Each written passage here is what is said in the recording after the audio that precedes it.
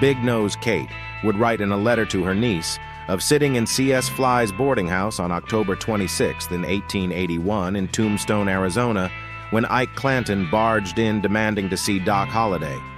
Ike's head was bandaged from being pistol-whipped and disarmed by Virgil Earp earlier that same day.